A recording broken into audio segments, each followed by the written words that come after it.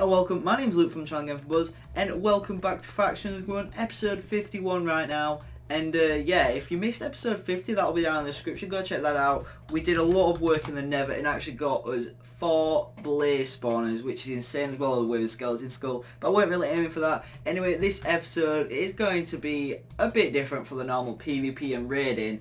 As you can see, I managed to dig out prop 4 and unbreaking 3 of everything out of my armor chest, which is in there.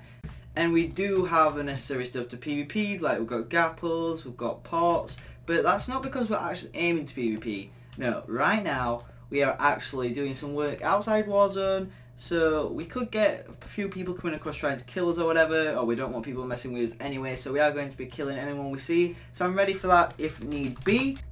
So we're at spawn now, but we actually need to warp to wild, which is where the build is. And straight away, if I do /F map, then you will see that is my claim land right there, and then that's allied claim land around it. And there is a bit of chunk missing out of Warzone. That's why I'm taking advantage of it. It's Warzone, so no one can raid me from that side. But I don't even care if I'm raided. I'm not going to hold any stuff there. It's kind of weird to explain, but I guess we'll just get right to it. I think it's this direction. So we'll head on down there, and actually I'll be able to show you what I mean. I have got started on it, as you can see right there. Boom, GamingForBuzz, all in stone bricks, but that is nowhere near finished because what is actually going to be... I'll show you the finished project on a single player world because I've already done it. I've done all the claim land and everything, but you can see I'm actually in my land, but I can't destroy this area. You also can't TNT this area. This whole area stretching all the way down that way and actually carries this way for a really long time. Look, like you can see it's all broken on this side. It is kind of hard to explain, but basically I have big plans that involves actually the protection. So I can actually make stuff like unraidable basically, but I'm not going to put chests there because I believe this is abusing like the admin's, like, I don't know, not really like mistake, but just the way the Warzone is set out, it's kind of abusing it. So if I did make a base here, I could basically place a chest here, right? Because it's actually protected here, so I can't build or anything, but also explosive protection goes out about 5 blocks into where I actually have claim. So actually I could place a chest here and just put my best stuff in it and it would not get raided, because even if I made a TNT cannon, even if a TNT landed right on it, it wouldn't explode. Well, it would explode still, but it just wouldn't do anything to the surrounding area at all. So actually I could actually be unraidable just by making a base here, but I don't want to do that because I'm happy with the base I've already. And I don't want to really abuse it, so just so I could keep all my stuff, because that's not fair. Instead, I'm going to abuse it to actually make a bit of artwork. And you can see I've got the outline in obsidian. A lot of people have been asking me about it, like, what am I doing? I'm like, I haven't told them too much, but basically this is going to be ladders going up to an area where there'll be kind of a museum. More like a head museum, and there'll be a lot of signs like explaining stuff and why I've built this and stuff, and it's really complicated to explain. I'm actually going to head over to a single player world right now to actually see if I can explain it a bit better there, because I've got everything set out already because I did that in creative mode. So let's get right onto it. Here we are in the single player world, and yeah, this is how I design my base actually. Like, this will be, I don't know what I put in there, that'll be like good stuff, that'll be like, I don't know, just a load of random stuff. I decided how to set it out, but anyways, enough of that, that's not really it. And there's all sorts of contraptions on this world, but basically this is where we were just on in the faction server, and this is the finished product. You can see it looking nice, and I will explain like all the details and stuff, and it just says YouTube, so people see that, come over and see that's my YouTube, and basically just ignore all this. But the way I've set it out, these big pillars mark claimed land. Warzone, as you saw, like went in 4 of the corners, so Warzone, it's all Warzone that way, it's all Warzone that way, and this is my claim chunk. The green bit is my claim chunk, so I've got 4 claimed pieces of land right here in the middle, and then my allies are the blue. And the yellow, if you're wondering, was actually because a different person did claim it, so I couldn't claim it. But I made a deal with him, so he unclaimed it, and my ally actually does have that now, so I could actually change that to blue just to signal that, but we know that right now. And I've basically got a load of contraptions going on. And well, let me just explain this first. So this isn't claimed by Warzone, but the yellow means that no one can build on it. You can't play, you can claim it, but you can't place or build or even shoot TNT onto it. You can't do anything with this piece of land. It will always stay like that. So if we actually see, it actually does go into my claim piece of land up to here, so no one can break anything on this line.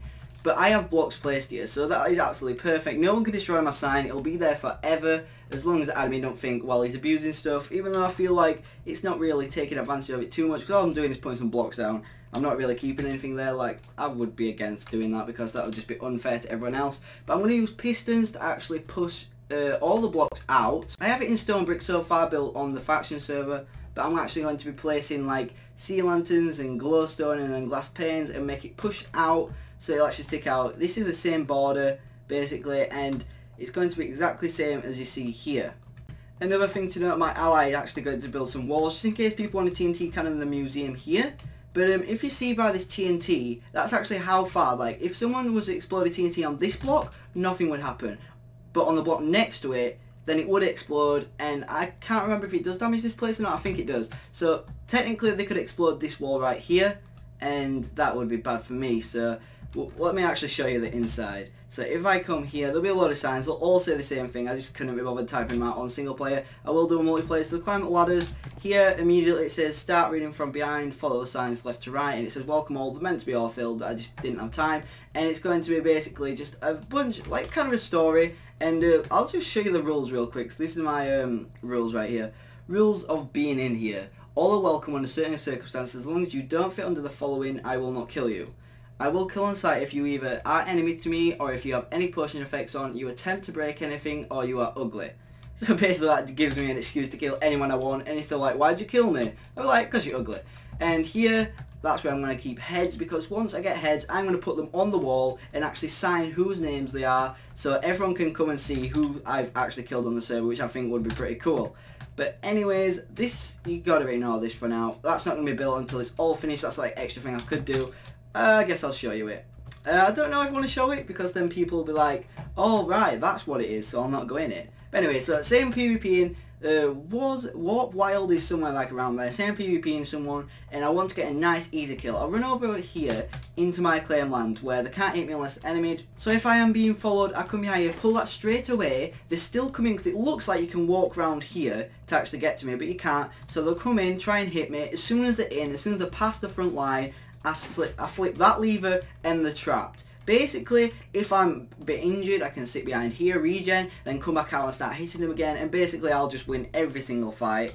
And if worse comes to worse, then I flip both levers and run back out. But anyways, it should be a really good trap. I'm going to work on a load of traps actually, but basically this is the pool I'm going to have. I don't know, I wanted to do something. You saw it set out in stone on the faction server, and I'm just going to basically make this so no one can get out unless they can flip it, and only I can flip it. So I can get out if I want, everyone else is staying there while I shoot them with a bow until they die. So that's all good.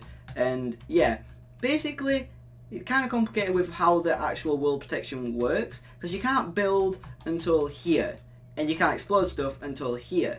So I am needing pistons, and it probably will take a lot of time to actually shoot all the letters out, including the glass panes as well. It's going to take such a long time, but I guarantee it'll be worth it, because once it's done, it will look like that. So as you can see in this chest, a couple episodes you actually saw me buying all this, but I've got glowstone, sea lanterns, and a load of stone bricks that are in another chest. But basically this is what I'm going to use to build it. I just need glass panes, which I think that's going to be a real pain to actually build. That's not actually meant to be a pun. Alright, so there's actually, they don't sell flowers in shop, which is what I expected, but they do sell glass panes right here. So I could buy, ooh, they're actually expensive, 1 for 10. I guess I'll buy a whole bunch just for now. Not really sure how many I need. I think I need 4 stacks and 48, that's what I actually calculated it as. So to actually get the inventory room, and we'll get 4 stacks and 48, and that'll be how much we actually need. There we go, 4 stacks, 48. So we're actually going to need a lot of yellow dye. And first thing first, I'm going to ask in chat if anyone just happens to have any that I've saved up and just collected in a chest. But I doubt that. But it's worth a go, and if not, we'll actually have to go exploring to actually get them ourselves. Alright, so Sir Swags actually says he can help us out getting the flowers, but we need to actually get some wool. So I'm going to look at the shop for that. I didn't quite check. If not, then we'll have to buy a load of string. So we are actually out collecting flowers ourselves, and I'll let you know when we get to a decent amount so we can actually get on with the build. Okay, so like an idiot, I didn't realise you couldn't change glass panes into yellow glass panes. And you can't change it back to glass or anything, so basically I've got these, don't need them. But I have a whole bunch of glass and a whole bunch of dye. Sir Swags helped me get the dye. I'm actually going to keep it in 10 flowers. Actually no, I'll just turn it on to dye. I'm not going to use it all. There's actually not that much I need. I need 4 stacks, 4 and 3/4 stacks. Oh yeah, that's why I don't have the crafting table, because yeah, I've got /craft. So we're actually going to turn these into glass pane, well, yellow glass stained glass. How much does a stack get us? Alright, so 1 stack of glass and dye gets us 2.5 stacks of glass panes. I guess we only need to do this twice then, because wow, we actually didn't need as much as I thought we did. Okay. Yep, look, we've got enough already, and we've still got all this glass and dye. I guess I'll just leave it here, just in case I don't know we make a mistake, we need some more. Right now I'm teleporting to the potion place Sursweg teleports to, which is shared by a bunch of people. And yep, Sursweg's there. I'm always scared, like, if I come here and there's like someone who actually doesn't know who I am, then they come, and I'm just going to put the glass back, because I did borrow it off them. Okay, so that's glass panes, and right now I'm just sorting it out into 9 stacks, because that's how many furnaces I actually have. So this should be a good amount. So off into the furnaces these go, and I just want to actually I do need some more glowstone, because I spent a lot of the glowstone I set aside for building. I spent a lot of it on the base, like as you can see to the top left there, and a whole bunch of other places I've used the glowstone, so I do need to get some more from the shop, and after that I should be set, and I could carry on. I guess we'll just get the sign finished first. I don't know, I might want my ally to actually make the walls first, just in case someone tries to TNT in as while it's in the process of being built. So I probably won't get it all done all at once, because I'm going out in just a couple hours, so I don't know how much of it I will get done, but it'll definitely all be in the same video. I might even have to split it up into 2 separate videos, but we'll see what happens. So we got about another stack of glowstone, which is pretty good. Ripped his bank account a bit, but so we've got the glowstone, we've got the lanterns, and we've got the glass panes. We do need a lot of stone bricks, so I guess I have to wait for this to all smelt, and I guess I'll just skip that. Alright, so it looks like they're all just about finished, so let's just collect them all up. And we can get on. I don't know if this will be enough, but this is all the cobblestone I had on me. I'll probably buy the rest from shop, because I still have quite a good bit of money. But other than that, I'm actually just going to head around there now. Let me just check if I have got everything. Yeah, I think I've got the resources and stuff. I do need pistons, but I'm going to plan everything out before I actually get on with pistoning it out into the, you know, the protected zone. Alright, so we're actually on top of the lettering right now, and we can actually place here, but we can't place ahead. We are wanting to push it twice, so this is going to be stone brick. The whole next to the obsidian is going to be stone brick, and then on top of it it's going to be glowstone, then sea lanterns, and then glass panes around the glowstone. So I have spelled it out in the stone brick, so I know where to place the glowstone. So I guess that's the first thing we have to do. So I'm actually going to turn it into sort of a time lapse. I'll keep skipping in between talking about what I'm doing and actually getting on with it. So please enjoy, and without further ado, let's fill all the glowstone in.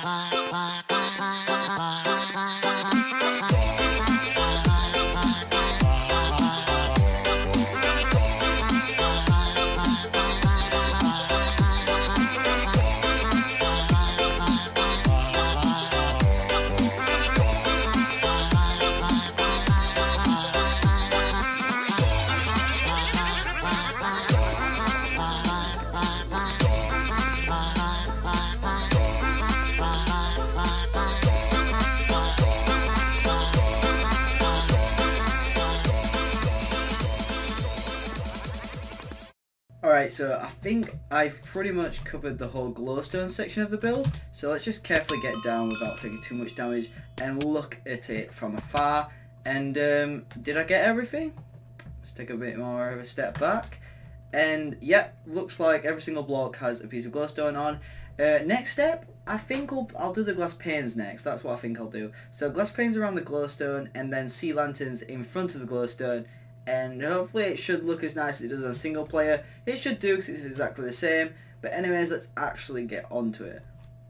Okay, heading back out to the build. It's actually a week later. I weren't able to get on at all. I've been really busy this week. But there is some damage. I'm guessing that's with creeper eggs. And there is something I need to show you, like explain with the TNT and the way it doesn't explode in certain areas because of the protection. That's meant to protect warzone, but it protects out for a little bit as well. I guess I could explain it now. I just need to go get some... Well, I've got TNT on me. But I'm actually going to get redstone torch and all that stuff. And actually get back to when I can actually show you what I mean with the TNT protection. I don't know if it works with creepers or it's just... It doesn't work to a certain height. So I'm just going to go get some stuff real quick. And I'll be back in 1 second. Alright, so I've got the supplies. And I could just move shovel off the hotbar for a second. I've still only got 8 TNT. I forgot to get more TNT. But you can't place here even though it's my claim land. Warzone is here. To a, well, wilderness, but basically you can't place anyway, so there's no point claiming it. Even if my worst enemies claimed it, they couldn't do anything anyway. So this is actually my claim chunk, but you still can't place. And so you can't place up until here. So you can place here, but it's got TNT protection. So if I try and explode that, it doesn't work. And that goes out for, I think, 3 more blocks. So on actually put a casing around like that, just so it doesn't like slip onto the other block. I think it is this block, like it wouldn't explode, or it might be one back, which is even better. So let's actually see. So it doesn't explode there. Let's see if it explodes a bit back. I guess we'll just do that, and then destroy one here, and hopefully it doesn't break, if I'm right. Actually, I don't know if it was 5 away from my claim chunk, or 5, yeah, I think it was 5 away from here, so 1, 2, 3, 4, and... Let's actually check 2 back, and if not then we know to check 1 forward again. So this is just a quick test just to show you what I mean by TNT protection. Is it that block? I can't quite remember because I didn't mark it out. Okay, it wasn't there, and I can't remember where I actually built out to. So this is going to be awkward. Maybe is it here? I think, yeah, that's on the 6, so that should explode, or doesn't explode. What? So, from where I can build, it's 1, 2, 3, 4, 5 back. But 6 back is where it does explode. Yeah, that's what I marked on my single player wall, so that's right. So basically, TNT will not explode all the way along this line, so, but it does explode up there. Now, I'm going to check if this is just creeper eggs or TNT. So, I'm actually going to get this TNT. I'm going to get up there, and if it does I will be damaging my own artwork if it does. Oh god, I fell down a hole. So if it does actually damage it, then I'm damaging my own artwork, but anyway, we could just fix it, and probably, I'm pretty sure it won't explode after we push it out some more. I'll explain what I mean once I get up there. Oh, and I just completely missed. So let's actually head up there, hit the end, and onto here. So basically, what I was saying is, it shouldn't explode. Like, this is a test. Like, you can't even place here, but you can place here. And does this explode? I need to slash eat, not eat it, eat. So hopefully, that did destroy stuff. Right. Right, so I've got more TNT, and I want to check, like, I know it doesn't explode here. I just want to check how, like, high it can be without exploding still. So let's actually check our Y value, which is 72. So check if it works at 72 and it won't explode anything. Nope, doesn't explode anything at 72. We'll go up 3 more. 1, 2, 3. And place one here, so we should be on 75. Yep, we're on 75. Redstone torch here. Let's see if it explodes anything. It does. Alright, so we're going to check on 74. Because 74 could be the number that we need. So, yeah, we're on 74 already. Please don't explode. And I'll just have to make the sign much lower, but should be okay. So, it does explode at 74. Right. 73. If it explodes here, then we have to build way low. Right. So, it doesn't explode at Y value 73. So that means I can place whatever I want all along this line like here. And let's actually just check if it is all the way out to here as well. Let's just use some stone. So let's actually get to 70, what were it? One low? No, I can build on here. So here it can basically go out 5 blocks. This is the 5th block. And it should not explode because it's still quite low, it's at 73. So if I'm right here, I might have to actually need to destroy that. Yeah, it doesn't explode. So I can build... I'll be right back. Let me just build something to explain it better. Alright, first I'm just going to check if it actually has a, like, if it's just not this level that's protected. And I want to check if it goes all the way down to bedrock types protected. Let's actually build quite far down. Place in TNT like here. then just dig out a little bit and explode it. Hopefully there shouldn't be a crater. If so, then we're good. There was. Alright, so we've got to find the Y value that it actually can blow up. The lowest Y value it can blow up. Alright. So we're getting there. We're learning the way that it's actually working. Let's just try this low. And we'll just gradually keep going until we actually get it right. Right, so it doesn't explode there. Let me just check one lower, because it did explode one lower than this right now. But let's just get the torch just in case it does explode. Let's check there. Nope. So this is the lowest it can actually be at. Let's just explode this. Oh, I don't know why I placed two. Let's get rid of the other one. And yeah, that does explode. So it is actually on this level. That's interesting. So I'm actually going to mark it all out and then explain to you why I've marked it, and I'll just skip right to then.